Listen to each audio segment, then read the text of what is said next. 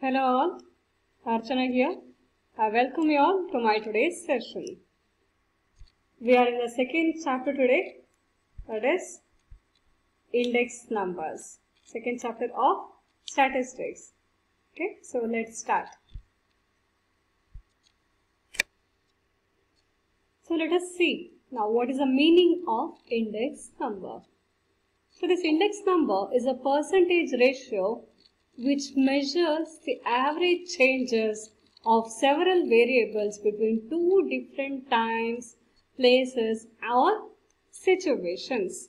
So you can understand from this only that they are come here in index number. Comparison is made between two times or between two different places or comparison between two different situations, isn't it?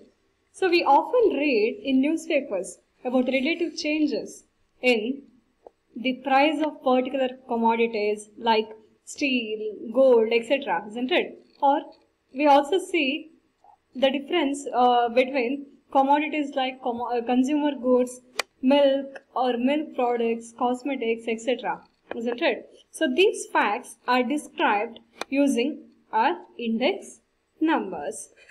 So formally, the index number was constructed by an Italian called Mr. Carli in the year 1764.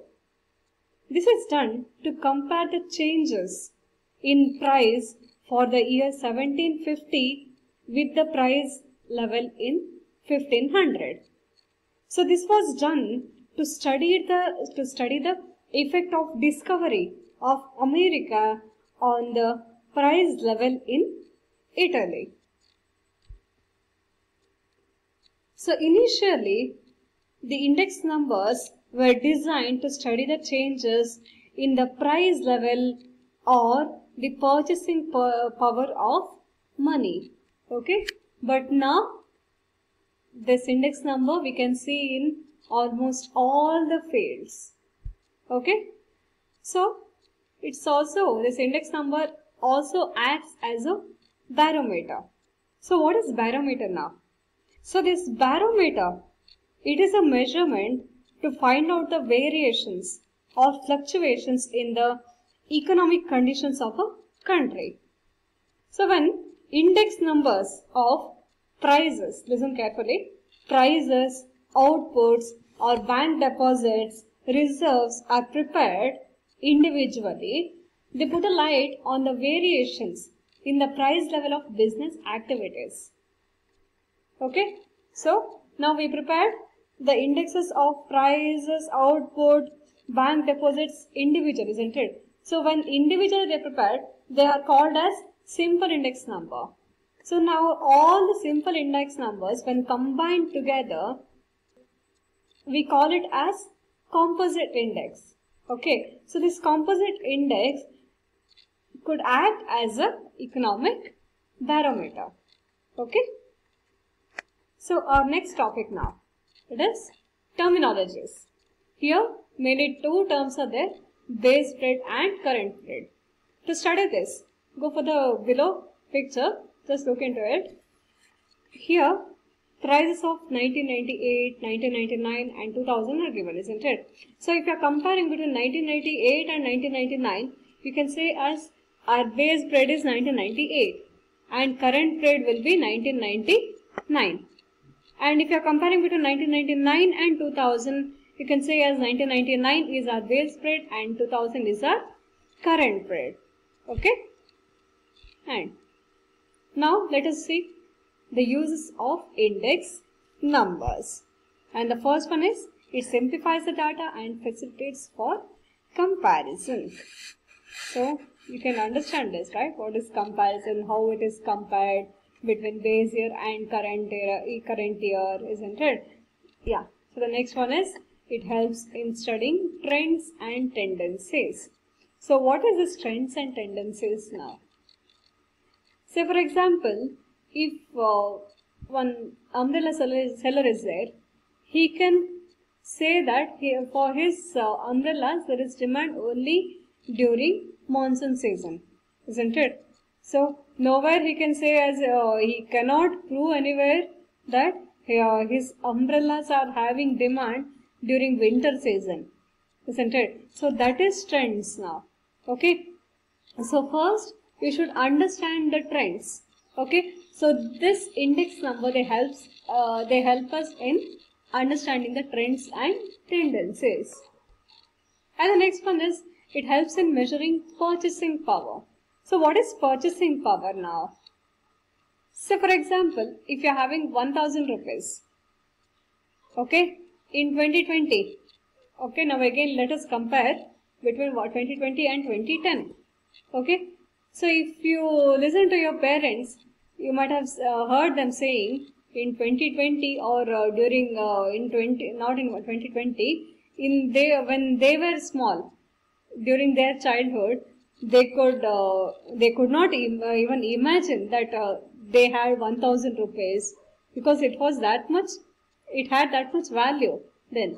But now, if we people speak about 1000 rupees, it is having very less value, isn't it? So with just 1000 rupees, then they could purchase more quantity of items when compared to today's, isn't it? With 1000 rupees, we can purchase very less quantity of goods now, isn't it? So that is the purchasing power of money.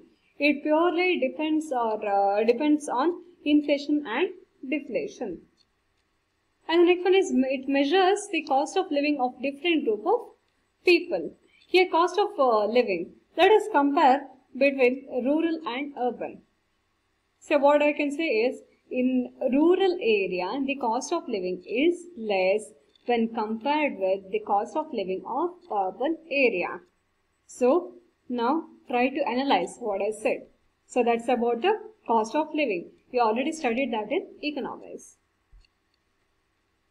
Next, it is used by the government to frame suitable policies. So these index numbers are also used by the government to frame the suitable policies regarding fixation of bank rates, allowance to government employees, license to new firms, imports, exports, taxation, etc. So that's all about the uses of index numbers.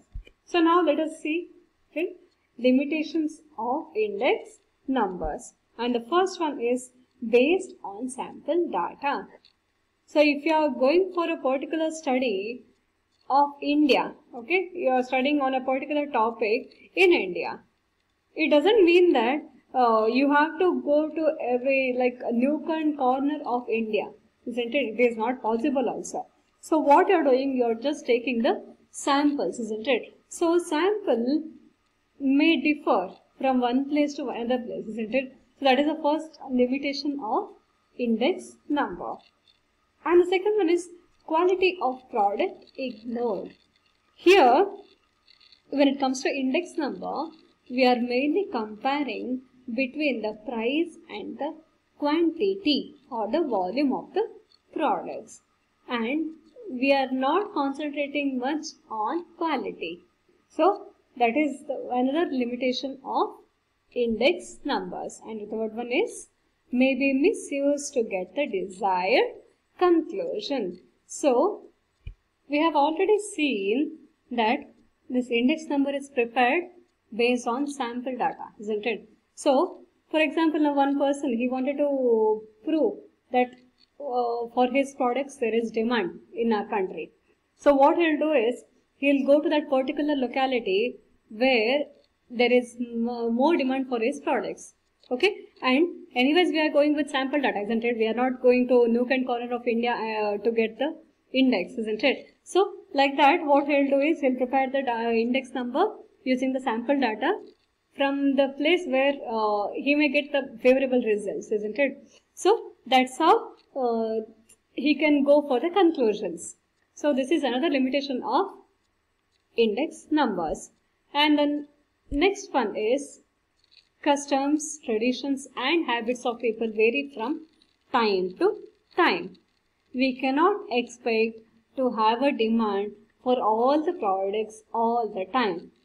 Okay, particular product will have its own season to be used, isn't it? So customs, traditions and habits of people vary from time to time. And the last one is numerous formulas results in different answers.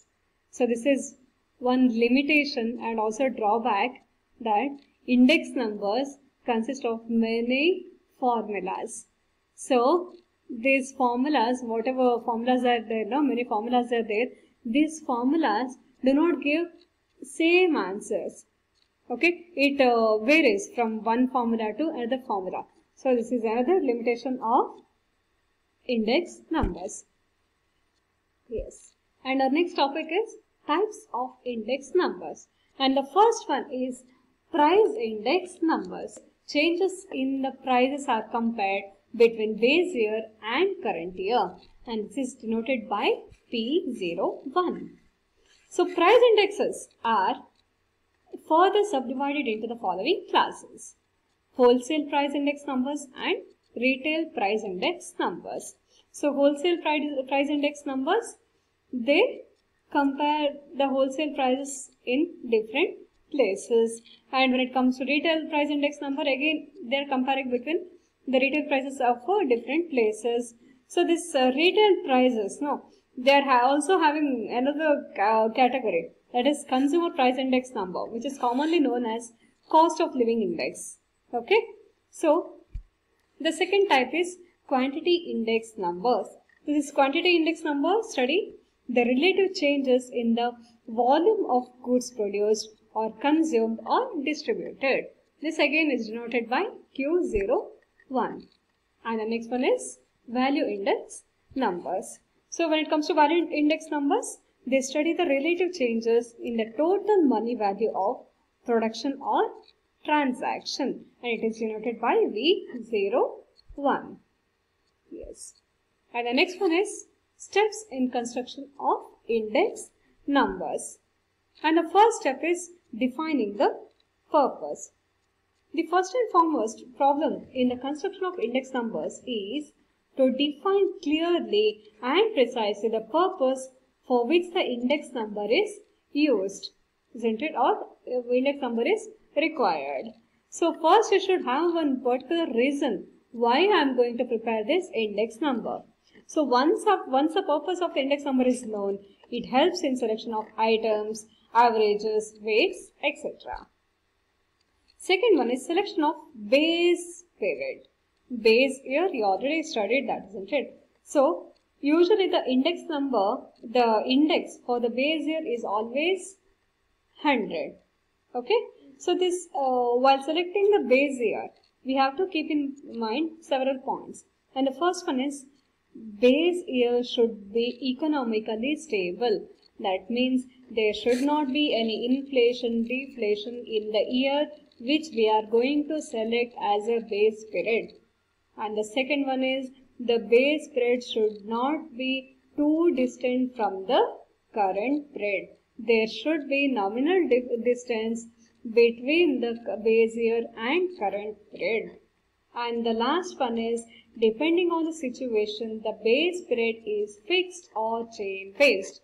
So fixed index base period means for all the current years we keep fixed period as a fixed. It will not change. Okay. And when it comes to chain base, we are taking base year the immediate previous year. Okay. Yes. And the third one is selection of commodities or items.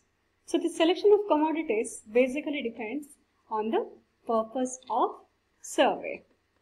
And the next one is obtaining price quotation. We all know that the prices of many commodities vary from place to place, and also they vary from shop to place, shop to shop in some places, isn't it? So price quotations are to be obtained first from different places, different agencies at regular intervals. And once after obtaining the price quotations, averages are taken and used in construction of index numbers. So the next one is choice of an average. So the commonly used averages are arithmetic mean and geometric mean. So arithmetic mean means it is very simple, isn't it, to calculate. However, the geometric mean is the best average for averaging ratios and relative changes. It is preferred in construction of index numbers for the sake of greater accuracy and precision. So the next one is selection of weights. So the selection of weights is nothing but the importance given to each items. Okay. And the last one is selection of suitable formula. You all know that index number consists of many formulas now. So based on the availability of data, we have to select the suitable formula. Okay. So with this, I am concluding today's session. In the next session, I will start with practicals. Thank you.